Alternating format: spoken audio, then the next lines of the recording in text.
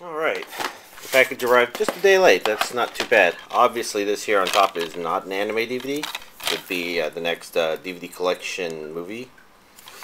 Scrooged, I've seen it before. It's quite funny. It's a toaster.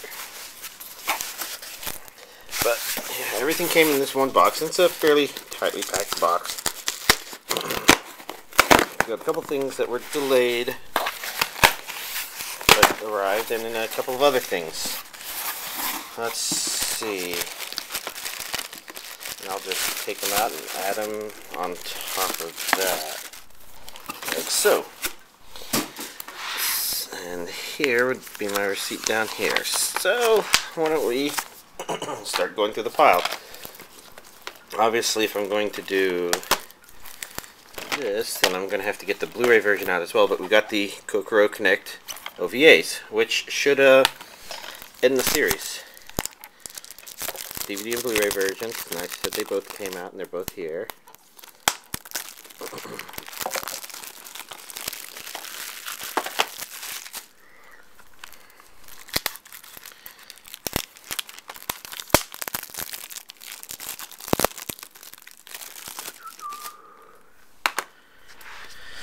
So, DVD version,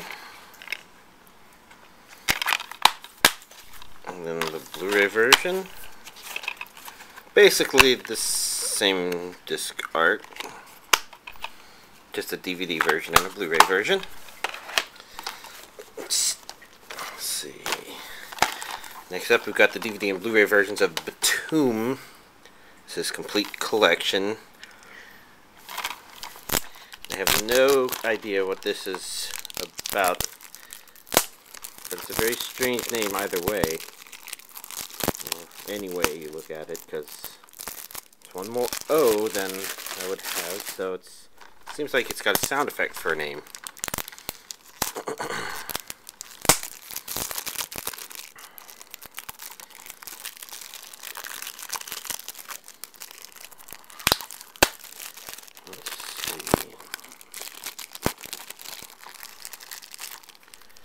I hate it when the plastic sticks like this. There we go. It really does make it a lot harder. And this is a Sentai. And I guess I do need to check the Sentais, because I've noticed that some of these are both A and B as well. In fact, Kokoro Connect is regions A and B on its Blu-ray as well.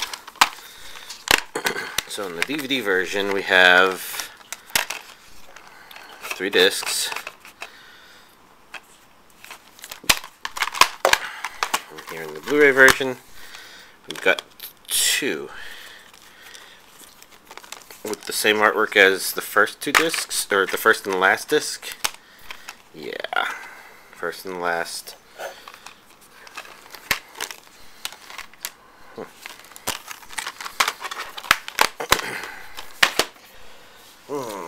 Let's see. Let's choose an order to these next few things. Let's do this next. We've got the next Bleach set. 19.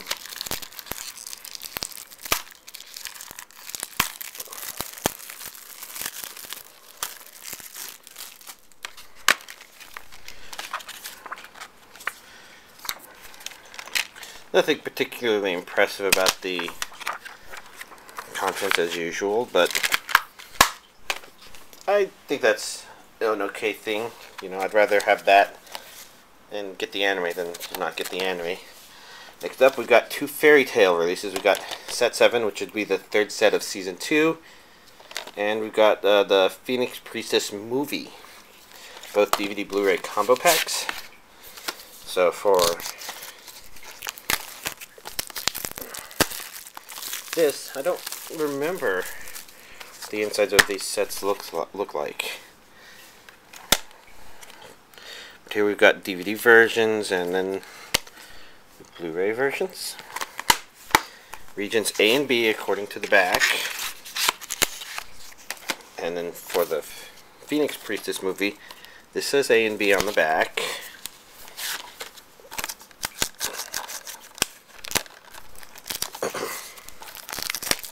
Basically, I've known to start looking a bit more because a couple of last week's releases, such as Girls in Panzer, I believe I looked in the back. They had A and B. Let me grab those since they're just right here. Yeah, Girls in Panzer says A and B down there. And I think this one did too. Arcana Famiglia. So it seems like there's more and more coming out that are like that. Okay, next up we've got Gatchaman.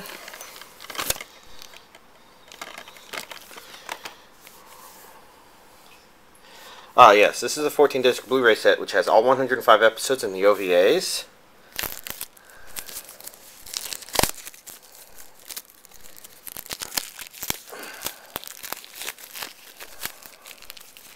So this would get me the entire series on Blu-ray, and that's a nifty little side DVD case art thing there.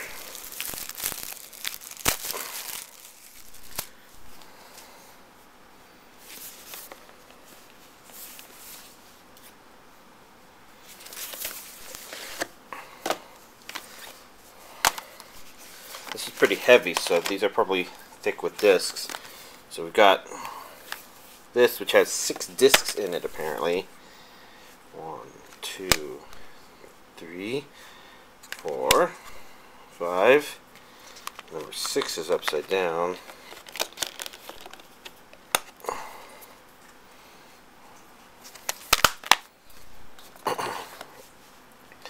This one has 6 more.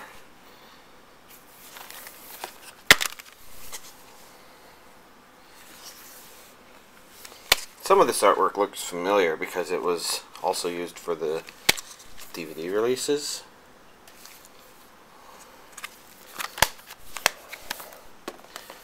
And then this one has a disc 13 and disc 14. Disc 13 has the OVAs and disc 14 is extras.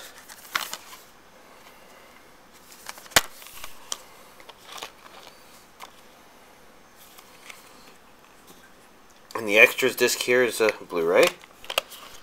So that's the series on Blu-ray, and since I already had the series on DVD, I got the DVD version of the OVA collection to complete that. So they both complement each other. And I do believe things were intentionally released that way, where you could get the OVA separately if you were somebody that had purchased the TV series before. Good guy Sentai, I think. Yeah, I think about it. I didn't check. This is Region A only. And this is what the OVA disc looks like. Nothing complicated. Just the 3 OVA episodes. That's good to know. And now that this pile is getting tall, let's divide that for the final 2 things which you all saw on the table, which was Nakaimo, My Little Sister is Among Them. Since these are already open, we can just take a look.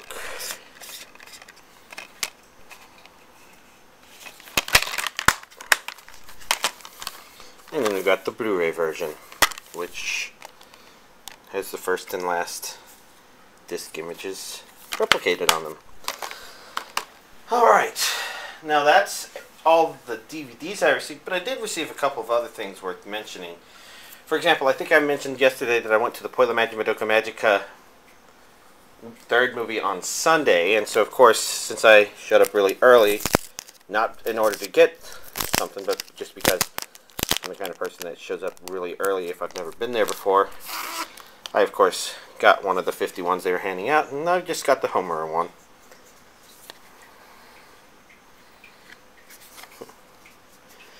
Interesting. There's a part of me that doesn't quite know what to do with it. I don't want to throw this packaging away.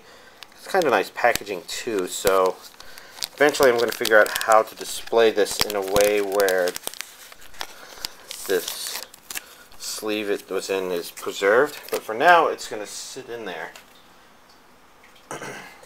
And I guess I also got this while I was there. Somebody was saying I should maybe give it a shot. Maybe I will, but I don't know, I'm not a big fan. And then this other thing is related to the Bubblegum Crisis Kickstarter because I got one of the physical items ones, and so I got a Largo 3.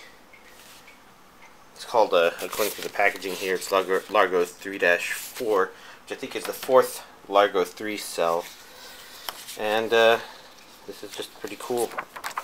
The only problem is I have not figured out how I'm going to go about preserving this, because it's actually a little bit bigger than I thought it would be. I thought that maybe one of my bigger comic book sleeves would probably fit it, but no, it's too big for that. So this one as well is staying inside this box until I come up with a good solution for displaying it. So there we go. That's this week's anime DVD collection update. Sorry it was a day late, but it couldn't be helped. Things were frozen up in Dallas due to the winter weather, and that's the real problem with Texas winters, is that, you know, they're probably relatively warm up until it hits really hard, and then we tend to get a bit of water all over everything, and so we just end up with everything covered in ice. And since it only happens like every a couple of days, once every 2 or 3 years, there's no rush. Dallas might be slightly different. I know they've gotten snow in situations where we haven't gotten any, etc., but let's see. There's actually quite a few things I've watched. I think last week I talked about starting Little Busters. So obviously I finished that release, and I think last week I mentioned how it had kind of gone through its clumsy start phase, which some key or visual arts animes are like.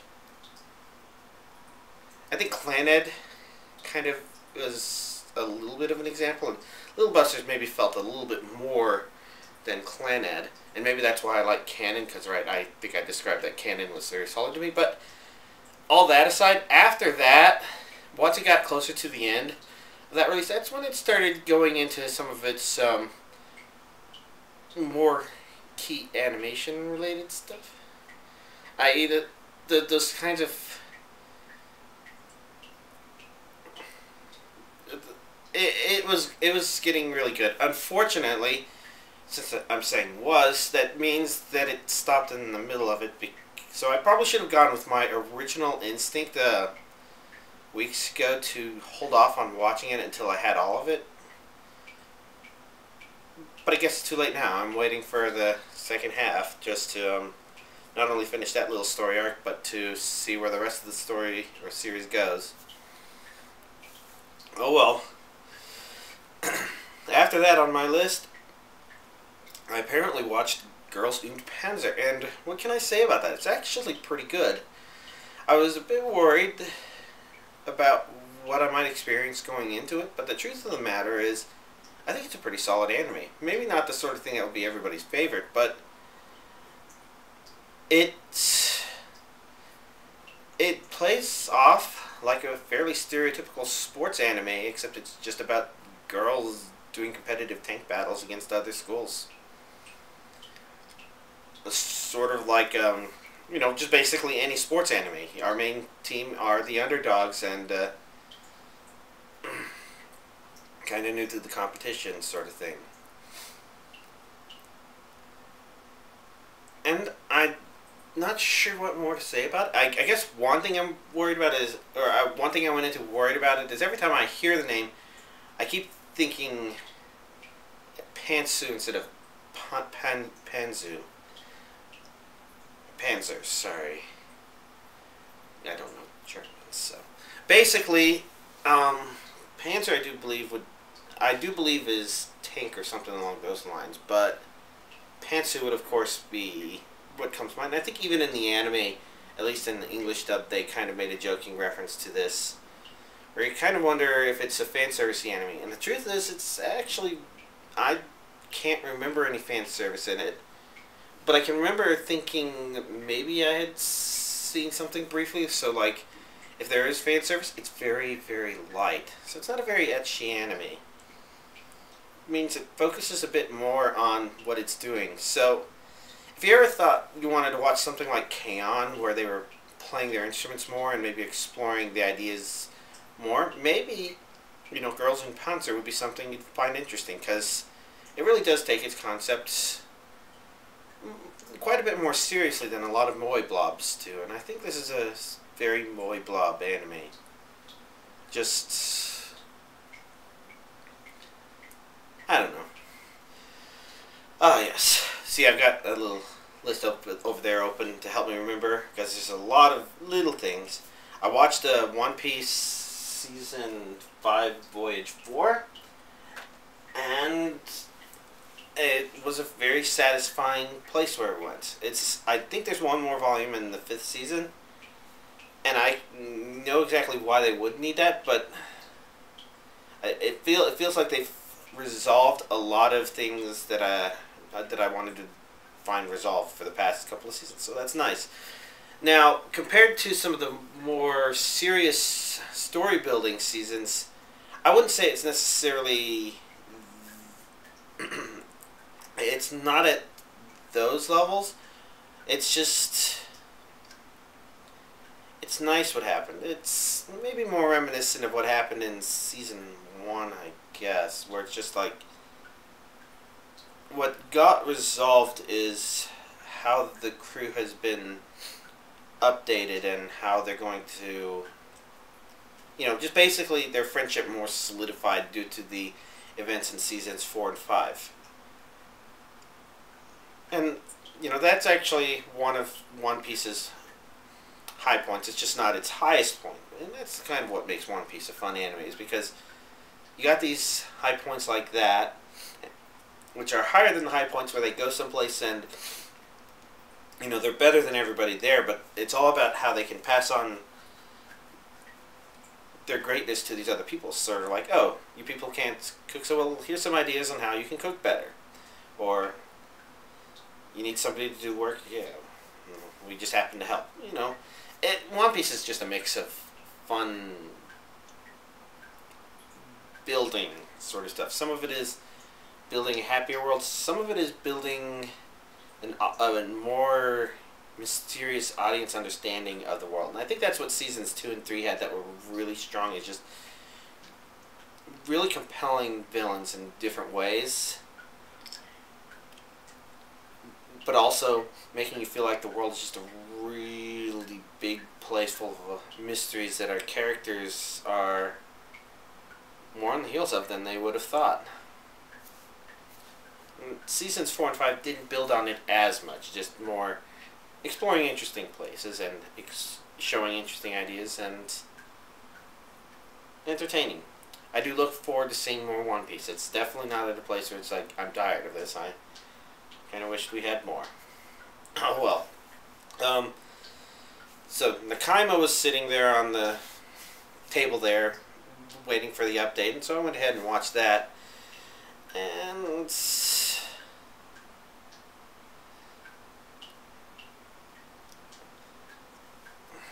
I don't know. Something about it is a bit off, but it didn't really piss me off like some other recent anime have. And it didn't feel like it went terribly overboard. It just kind of felt like maybe it's an okay anime. There's a couple things off about it. I think one really good example is at the very beginning. Our main character is trying to navigate somewhere, but he's using the GPS on his phone, and I don't know. I don't know that that's necessarily wrong, but it's like, there's something about that seems a bit strange, where you'd think that with that sort of technology you'd have a easier time doing it. Although at the same time, since I don't use that sort of thing, maybe I just don't understand just how bad it works. But, you know, he was walking on foot, so it seemed like it'd kind of be harder for him to get lost or something. And so it played off an old stereotype using modern technology sort of stuff, and you know, that's just a feeling of offness about it, like I said. The basic premise was actually exactly what I guessed it to be, i.e., oh, here's a guy, and he's got to choose, you know, here's his harem that's developing, and he has to be careful because one of them may be his sister that he's never known. And I guess the way it's set up, it's different. I'm not sure if he's a particularly spectacular main character, but they did approach him from a notably different way that actually maybe sets him up in a somewhat more realistic fashion, i.e. it doesn't leave you asking questions about where's his parents, how's he being funded, or anything like that. You kind of have a good idea of everything that's going on there. And it's got its amusingness, and while it was pretty fan servicey compared to something like Maken Key, sorry. They both are formatted kind of similar with the long M word and the short K word, and Minami K is something completely different that I am intrigued and interested in seeing, but it's not out on DVD yet, I think. But no, Maken Key just had excuses for constantly seeing underpants and constantly seeing people's tits poking through their clothing or anything like that. So this one wasn't quite like that. I thought from that perspective it's a bit easier. It doesn't feel like it's forcing itself as hard, I guess, although it's still, I think, kind of common. I don't know. Again, mostly an okay anime. Didn't wow me, but did piss me off. Let's see. Next on the list is the third Puella Magi Madoka Magica movie, and I'm not sure if I can really say all that much about it. It's one thing where I've realized if I try and talk about anything that actually happens in it, I'm going to spoil too much. But all I can say is that I was very impressed by it. I mean, it's taken me a while to digest and come to terms with what happened in it. Some people seem to be having a disconnect with what happens in the movie and what they think could happen as opposed to should have happened. And what I mean is, maybe they think that characters are doing things that are out of character, and I never really thought that. It kind of made sense, and it was mostly a matter of understanding kind of where the movie stands from an emotional impact perspective with respect to the series.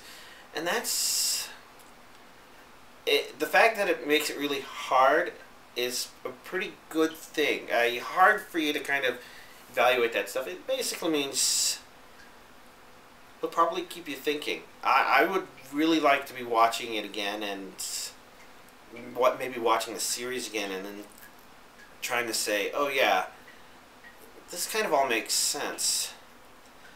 But yeah, I have to stop there, because anything else then I might spoil it. In fact, I'm hoping I didn't spoil anything too bad just by saying what I did do. In other words, I enjoyed it. I can't wait for it to come out in DVD or Blu-ray so that I can watch it some more, show it to my friends and family who can only hear about how, if I tried to describe it to them, if I tried to tell them what happened, it would probably surprise them quite a bit. So let's finish up with the last thing I watched. And see, I watched a good amount of stuff this past week, and last night I was just finishing up the first set of Excel World, and so obviously it's Excel World, the first 12 episodes of that I watched. And I could see how people could enjoy it. For me, well, I guess the first problem was when I picked up the case and opened it and I saw the character design for the main character, I kind of didn't want to watch it. Not because I had a problem with the character design, but because it's usually this sort of character design intentionally done in order to make somebody seem like a loser. They take a normally shaped anime character and turn him into a temporarily deformed character. But interestingly enough, I decided to give it a shot because I didn't think that was actually the case. I thought that was the actual character design, and it turned out that is. So he's kind of intentionally designed in a very unusual fashion, and I can kind of respect that because unlike strange backstories and whatnot, this one is a very different way to approach the main character. But my problem beyond that is it could have probably pulled off the character a little bit better. It's like, on the one hand, he's supposedly supposed to have a fairly sharp mind, I guess. Maybe not necessarily for everyday life sort of stuff, but at least for gaming sort of stuff. And they haven't really been playing his role in the anime as if that was actually the case. Instead, he's kind of been your usual shonen noob to a overall concept sort of thing, and so that's kind of sad. It's sort of like how in Special A, the primary female character is played off as just this person who does all these, she gets hundreds on all her tests, and the only reason the guy she likes always does better is because he gets 101s and 102s. So I extra credit for helping the instructor find mistakes in the test that she missed. And I think I've pointed out in talking about that before that it seems rather out of character for somebody who can do that to then be as clumsy a ditz as she is otherwise, simply because a lot of those things, such as math, kind of requires a fine attention to detail. I mean, I know, like, for my Physics 2 lab, the thing they told me in the very first class was that a lot of the points people tended to lose on those was doing a bad job of keeping track of their significant digits and which figures they were using. Because they would get marked off just little bits for that, but since they're all over the place, they get marked down a whole lot. So they tried to drill us in at the very beginning, do that. And that's why I did good in that physics lab. And that's the same sort of thing with math. You know, if you copy it wrong, if you accidentally do a minus instead of plus sometime, you're going to get the wrong answer when you get down to the bottom. And a good math grader would probably identify that you did that and say, hey, you did that here. You need to go through the steps to make sure your math actually checked out in the end, so that you know that you made that sort of mistake. And then you need to learn how to recognize that you made those mistakes and stuff like that. And it's those little things, those little attention to details that you can miss that can cause you to go from perfect score down to low 90, down into the 80s. I don't know about 70s. The truth of the matter is I did well enough in college that I don't think I... Oh no, DiffyQ I probably got a C on one test. But, that was because I forgot how to do those kinds of problems. Anyways, same thing with Excel World with the main character, where it's like, he does some neat things on rare occasions, but I feel like they're underutilizing the main character. And because of that, I can't help it. It kind of makes me feel like the anime really is more of a catering anime than, say, Sword Art Online, which I've heard was done by the same person, maybe takes place in the same universe. It doesn't have that big of a impact, or it isn't that big of a deal between the two, I guess. But they explore kind of similar things about the social outcast and his importance in kind of New World Order, I guess. It's a very, very, very rough way of describing either series, and it's not quite exact.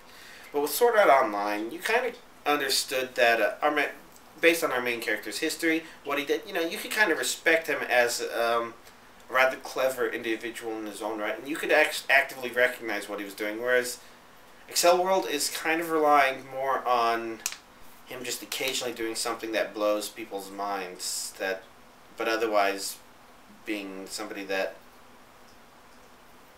he doesn't. I don't know. And the truth of the matter is, it's just strange. But not bad. And I could watch more of it.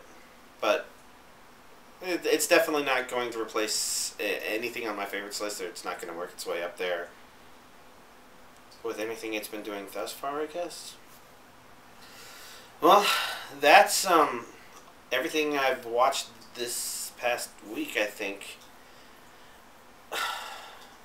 This next week, I don't know how it will turn out, since today's Wednesday, obviously, so it means I'm losing a little bit of time for watching stuff, but I guess we'll find out. So y'all, have a nice week.